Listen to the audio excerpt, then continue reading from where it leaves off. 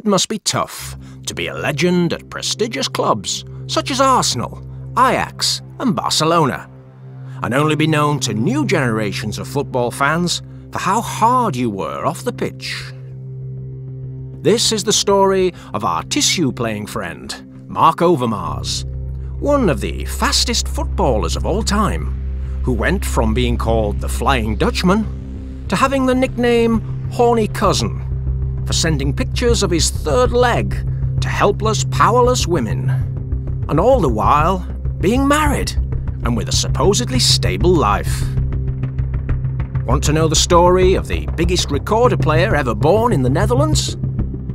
Without further ado, let the show begin. Marc Overmars was one of the best footballers of his time, or at least one of the most special, as he was a winger with a lot of power in his legs. Despite being only 1.73 meters tall, he had a speed that could well have helped him to become a professional 100-meter sprint athlete. The best young player of the 1994 World Cup was part of Louis van Gaal's great Ajax side of the mid-90s, where he won every title possible, including the 1995 Champions League at the age of just 22.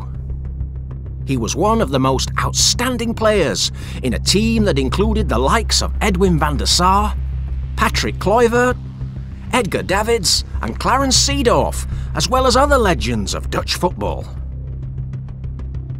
This earned him a move to Arsene Wenger's Arsenal for a fee of €7 million, a remarkable figure for the time, and he quickly took to the left flank, running up and down it like a roadrunner, and providing numerous assists for his compatriot Dennis Bergkamp. Perhaps it was his time in the Spanish league with FC Barcelona where he began to develop his passion for onanism. And while some of his teammates like Kluivert, Cocu or Gerrard were having a great time in a Madrid hotel, accompanied by several ladies, Overmars suffered the ordeal of injuries that prevented him from succeeding in Spain, despite being at the time the most expensive signing in Barca's history.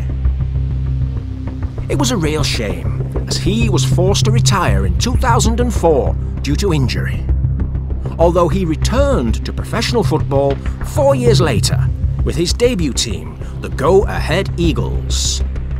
There he combined his footballing duties with that of manager, and there it was where he began to earn the nickname Mr. Sausage for his clinical eye in picking the right players to plug the biggest holes in the team. These great achievements led to him moving to Ajax as team manager in 2012, just after a period of crisis at the Dutch club. He soon put together a team of scraps, being the man responsible for scouting and youth performance, and for signing players like defender Davinson Sanchez in America, and counting on Dutch players like Frankie de Jong, Donny van der Beek or Matthijs de Ligt. A project that was further boosted by the arrival as general manager of his friend and former teammate Edwin van der Sar. Together they built a winning team, capable of pulling off a notable feat in today's football, that is, taking Ajax to the Champions League semi-finals in the 2019 season. Beating the likes of Real Madrid, the previous year's champions, and Cristiano Ronaldo's Juventus in the quarters, and losing only in the last minute to Pochettino's Tottenham Hotspur. Overmars' celebrations went viral as he took to the pitch in his manager's suit and made it clear that he loved wet shirts. And no wonder, having sold his top stars for more than €250 million. Overmars was at the top of the Sporting Directors League. Only true legends like Antonio Cordon were so highly valued in his position.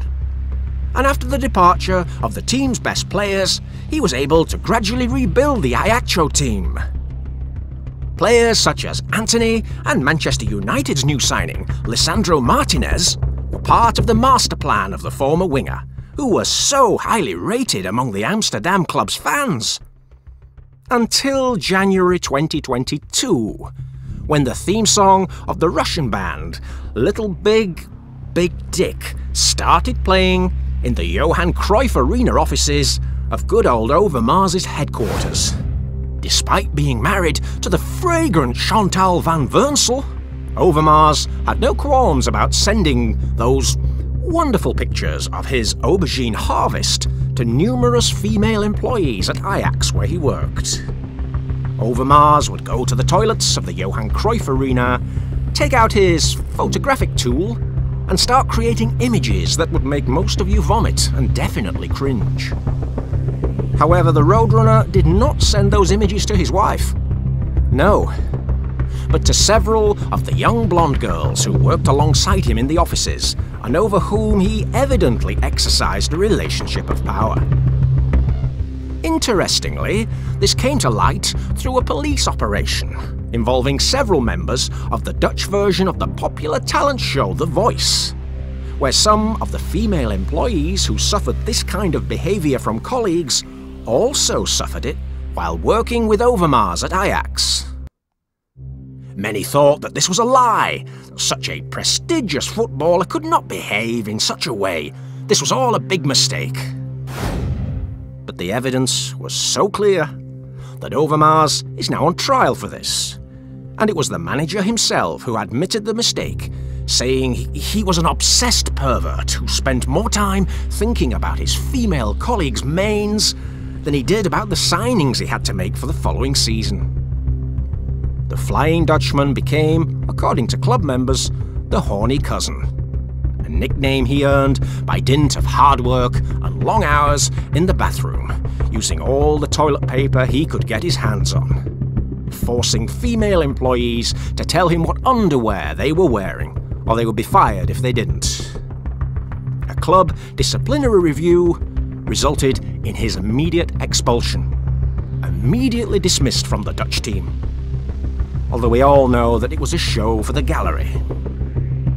Many affected female colleagues denounced not only Overmars, but also other anonymous club employees who took photos of the women during their working hours without their consent, and then commented on them in a WhatsApp group in a ridiculous and despicable way. There are also several voices claiming Edwin van der Sar knew all about these stories and covered them up to protect his friend. But as this is football, we already know that nothing will happen. Even Overmars himself has not faced any consequences. Would you hire a person for your company who had such obvious emotional defects? Probably not. But the management of the Belgian team, Royal Antwerp, who only 50 days after such a scandal hired this man for their sporting management, well, they have fewer reservations. Yes, the same man who at the age of 49 was sending compromising photos to more than 11 unsolicited girls. I wonder if this would happen anywhere other than the closed world of contacts that is professional football. Overmars is treated as a demigod in Belgium, and is constantly being paid tribute via videos from his club, which of course did not even warn its female staff that they had signed a self-confessed sexual harasser.